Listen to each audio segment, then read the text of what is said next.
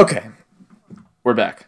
All right. I have no idea what Mega has up its sleeve because I think this is revenge for against me for the last thing that I pulled in the podcast, the last one that we did regarding the Super Mario Bros. Movie review, where I pulled the quiz on him with the Super Mario Galaxy 2 versus quotes. But I guess this is his retaliation, so here we are. Yeah, to preface this, I mentioned back in the last podcast that we did with the Mario movie, as he said, that I'd have to come up with some kind of surprise with him the next time we recorded. And true, it's not the next podcast.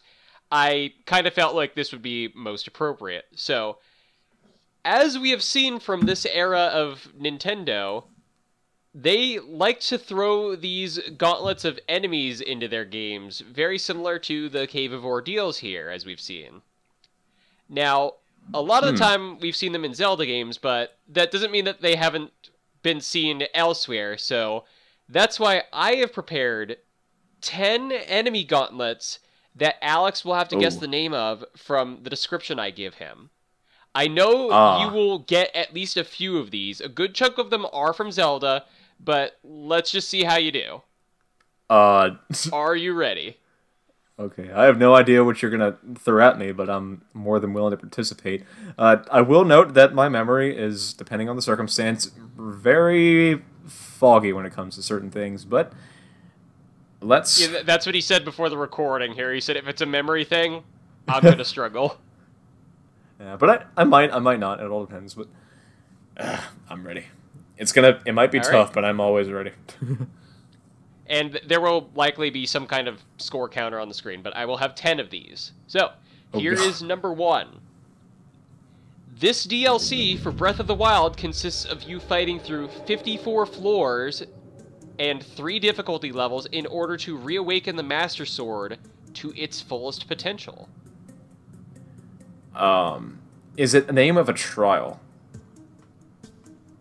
Is it a trial? You will have to just list the side quest that it's called.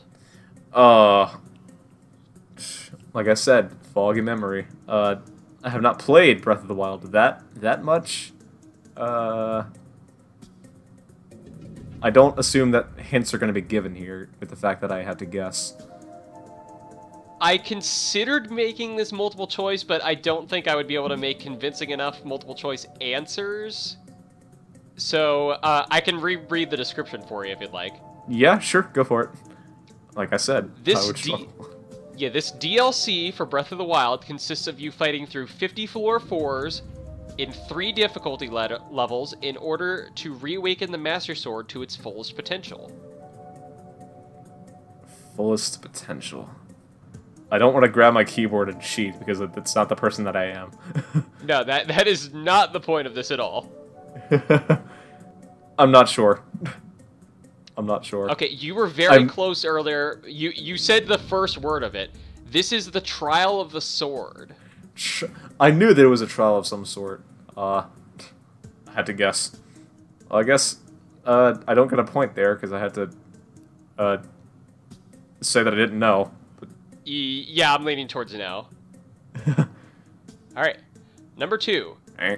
This literal dungeon in the beloved Paper Mario The Thousand Year Door is a side challenge in which you fight through multiple levels of enemies with a rest floor every 10 levels until you reach the end with a special surprise fight.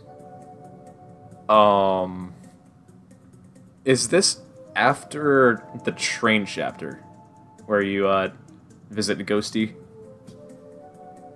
This you can technically do, I think, almost at any point. I mean, I guess I can give you hints where I can. It is in the room to the left of the Thousand Year Door, I guess is the hint that I would give you here. The room to the left of the Thousand Year Door. I have a very slight feeling that I've seen this, but I forgot the name of it. Like I said, I apparently do not Thousand Year Door. I've seen... I'm very, very disappointed in you. I probably should recognize this from your LP, but I feel unamused with myself. I should probably know this. I guess I'm gonna take the... I don't know. I'm not gonna say this is the name of a door. It's not a door that you open, but No. Although it's next to the 1,000-year door, but it should be a... It's in the room off to the left. I can reread the description if it helps.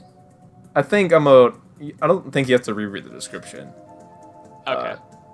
I'm probably gonna have to opt out of that one, because again, like you mentioned, some things slip through the cracks for you in the quotes game, but these are kind of slipping through the cracks for me. For me, at least. I'm not sure you've played every single game on this list, but I guarantee you will get at least a few. I've played Breath of the Wild, but I don't recall doing the Trial of the Sword. All right. So the correct answer for this one, this is the Pit of 100 Trials. I kind of figured the word trials would be in there at some point. Yeah, I very carefully didn't use the word trials in the description of that. And I just said multiple levels because I didn't want to hint that there was 100 of them. Alright. This one, I'm almost sure that you'll get. Number 3. Hopefully. This Outset Island cave from Wind Waker was the first in the Legend of Zelda series to have a gauntlet of enemies and is the only one to this date that is required for the main story. This is other known as the Savage Labyrinth. That is correct. Ding, ding, ding, ding, ding. And ding, like, ding. whenever you brought it up during the episode, I'm like, okay, he's for sure gonna get that one. I've played Wind Waker. I'm familiar with it. All right, well, let's see how you fare against this next one. Number 4. This sequel challenge of 100 battles in Super Paper Mario is very similar to the Pit of 100 Trials. However, despite there being 2 Pits of 100 Trials in Super Paper Mario, they are not the ones I'm talking about. So there is a third set of 100 battles in Super Paper Mario, and that is the challenge I'm talking about here. What gauntlet is this? Okay, so does it have anything to do with trials at all? Is trial in the name? I probably shouldn't ask. The word trials is not used in this. Otherwise, I probably wouldn't have featured it so much in the description. I'm not going to say give me hints. I have no right to do that to you at all. I will not go by hints at all. I'm going to probably do my best to not go by them at all in this little thing that we're doing, but... No, it's 100 battles. And it's not the flip side Pit of 100 Trials, and it's not the flop side Pit of 100 Trials. Does this have anything to do with Samurai Gauntlet?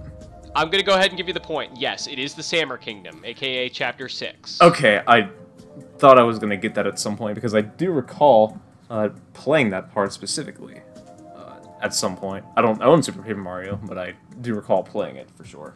Yes, I will go ahead and give you the point because you were close enough there. Alright. So, you've gotten 2 wrong and you've gotten 2 right. So far, it's a tie. Alright. Number 5. This Pikmin 2 boss rush dungeon is the longest cave in the game, even longer than the dungeon containing the final boss. Pikmin 2, longest cave in the game.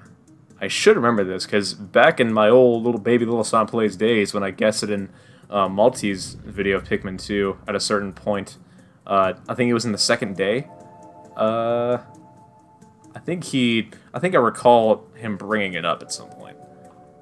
On day 2? Well, maybe not. It could have been way before he even got there, but... So I think Baby Little Saw Plays' memory is a little fuzzy there. Alright, well, look at it this way. I also said it's a boss rush dungeon. Would the boss rush really be on day 2? I know it had the word heroes in it. Heroes, I believe. Is that your final answer? Trial of Heroes, like, the word trial does come quite a bit to my memory, at the very least. I'm gonna go with Trial, sort of Heroes. Something of Heroes. I'm gonna give you half a point. This is the whole of Heroes. Ah! I knew I was missing some other part. 2.5 points? So you were very close here. I almost wanted to say that's borderline worth half a point, but I didn't want to influence your final answer. Yeah, because I recall certain things of the game, just not every part, to say the least for me. Alright, number 6. This 2.0 update to The Legend of Zelda Triforce Heroes was added as the 9th area of the Drablands, and is where you can obtain the Fierce Deity armor. And what game is this again? The Legend of Zelda Triforce Heroes. Triforce Heroes. If you need a little bit more refresher, this is basically the Four Swords styled game that they released for the 3DS. Running off of basically the Link Between Worlds engine. I know the word Citadel is in there. Summit Citadel? Is that your final answer? It is. Summit Citadel? Yeah. This is incorrect. This is known as the Den of Trials. The Den of... unless I was thinking of the wrong game, because I know there's so many references to the Fierce Deity's armor in various Zelda games. I guess I misreferenced it. This is the reward the Den of Trials is where you go to get the Fierce Deity armor. It's where you fight basically the 3 Dark Links. Gotcha. Well, I guess that's another... No point there, unfortunately. Yeah, so far I'm keeping a track for myself. I got 2.5 points thus far. Alright. Number 7. 7. This area makes an appearance in both Pokemon Colosseum and its sequel, Pokemon XD Gale of Darkness, in which you must fight 100 trainers and is considered a grueling part of the post-game. Fighting 100 trainers. Pretty infamous in the community for being a difficult part of the post-game. It's an area. I want to say that it's sort of called Mountain Battle Trainers, I believe. Is that your final answer? I do believe it is. I will give you the point. Yes, it is called Mount Battle. I recall that because I've seen various Pokemon playthroughs on YouTube. Colosseum was one that I previewed a long time ago when I watched some other YouTubers Let's Play it, and I do recall certain parts of Colosseum and Heart Gold, Soul Silver, and Red and Blue, and other various Pokemon games. But yeah, Mountain Battle kind of stuck with me for the most part. It took me a while to get it. Yep, that's fine. Do whatever you got to do to remind yourself. This arena, located on Low Rule's Death Mountain, is where you obtain a heart piece along with the Super Lamp and Super Net in The Legend of Zelda: A Link Between Worlds, for clearing the advanced level multiple times. Fun fact, it's located where Ganon's Tower would be in A Link to the Past's Dark World. And this is A Link Between Worlds. Yes. This arena, located in Low Rule's Death Mountain, is where you obtain a heart piece, along with the Super Lamp and Super Net for clearing the advanced level multiple times. Super Lamp and heart piece. I want to go on the limb and say that this is going to be Treacherous Tower. Is that your final answer? It is. I should read this more like Regis Philbin. Is that your final answer? Yes, that is correct. It is Treacherous Tower. Ah. Hey. I know my Zelda. A little bit. Sort of. Like I said this before we started, I had a feeling that I was probably going to get some right and wrong, but yeah. I'm going to guess that I'm at 4.5 points here. You are at 4.5. Okay. This one, I have very little doubt you will get wrong. Go for it. Number 9. This challenge of 3 serve as the hardest demon gates presented in Okami. They can be found in Ryoshima Coast, North Ryoshima Coast, and Kamui, respectively. It is, and the answer is going to be the hardest demon gate challenge. That is correct. Okay, the hardest demon gate challenge is in fact in Kamui. That's where you fight 3 Nagis, I believe, and about 5 evil Rows. And actually, I just realized I pretty much gave it away by calling it Demon Gate, but they don't specifically call it Demon Gate. They call it something else. Demon Gate Trial, I believe. One of those in the vicinity. I think I'm just going to give you the point because I actually worded this very poorly. It's Devilgate trials, but I'm going to give you the point. Yeah, because whenever Chris and I just hang out, he's always referenced it as Demon Gate Trial, and I kind of just go with him. It's the same thing. We know where they are. We know how to do it. So, yeah. All right. Well, in any case, you've gotten 5.5, so you've at least gotten half of this list. You ready for number 10? Number 10, the final one. Number 10 is especially appropriate, especially for this episode, because number 10, this gauntlet was added for Twilight Princess HD. It can be accessed by scanning in Wolf Link amiibo, and can only be done as Wolf Link.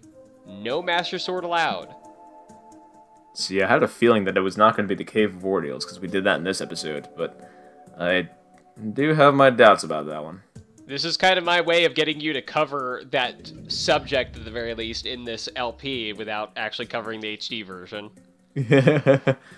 I want to say the further you get in this gauntlet, the more hearts you actually get if you scan in Wolf Link to Breath of the Wild. But I myself don't own Wolf Link, so I don't know that for sure. I don't own Wolf Link either. At all. But I do have maybe an answer here. I'm going to go on the limb and say that this is going to be the Hero's Gauntlet. Is that your final answer? It is my final answer. That is incorrect. This is known as the Cave of Shadows. Cave of You see, I don't... Hey. Now, because I forgot, I don't really recall myself playing the HD version because I don't own it specifically. Will I in the future? Probably yes, but this one did kind of slip past me. Alright, so your final total, out of 10, you got 5.5. It's over 50%. I can legally say that. See me after class. Professor, I didn't do anything wrong. Professor Mega.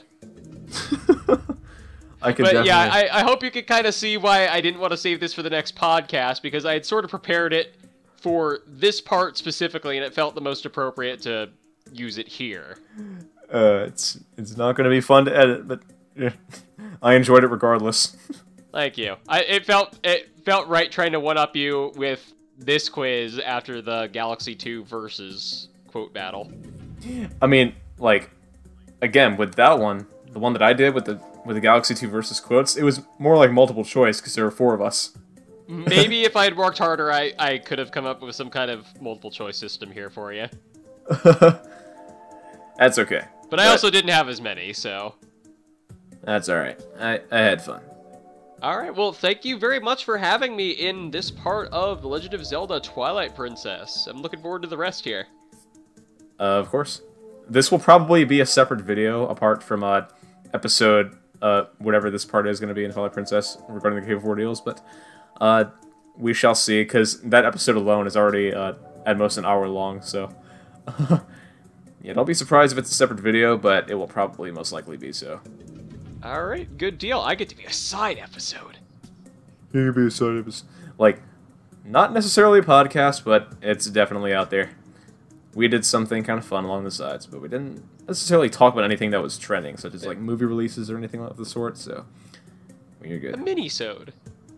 And now, Sir Little Saw will have to get his revenge in some other way the next time we meet.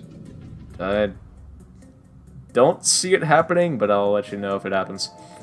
The better word is I'll probably let you know if I do come up with something of the sort. Yeah, alright. Sounds good. But, hey, this was me suffering horribly at this quiz regarding gauntlets in video games, but I gave it my best. But, for now, we're going to end this off. Right here. See you next time. Peace out, everyone.